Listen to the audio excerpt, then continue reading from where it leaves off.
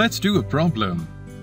Here we are shown a vessel with a lid, and lid and the vessel both together form a sphere.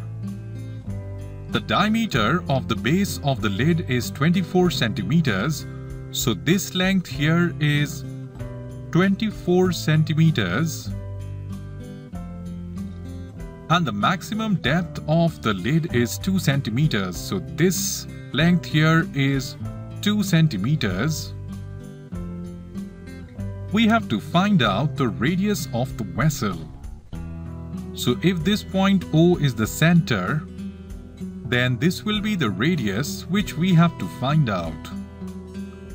Let's discuss the approach for solving this question. For solving this question, let us look at the cross-section of this spherical vessel. So this is the cross-section of the vessel. Well, my circle doesn't exactly look like a circle.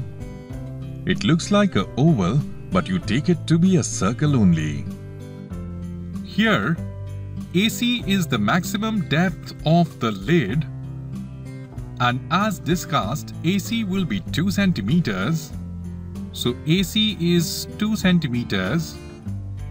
The diameter of the base of the lid is given as 24 centimeters. So dB here is 24 centimeters.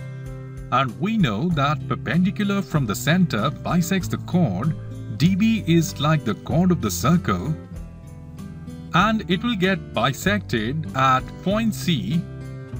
So if dB is 24 centimeters, CB represented by length A will be 12 centimeters. Also, OA will be the radius, and if AC is 2 centimeters, then length OC will be R minus 2 centimeters. Now if we consider right triangle BCO, in this right triangle, we have BC equal to 12 centimeters, CO equal to R minus 2 centimeters, and OB as R. By using Pythagoras theorem here, we can form an equation with variable R and solve it to find the value of R, which is the radius of the spherical vessel. With this approach, let's complete the solution.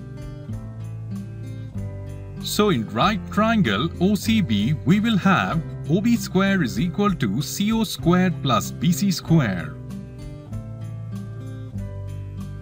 So this we obtain from Pythagoras theorem.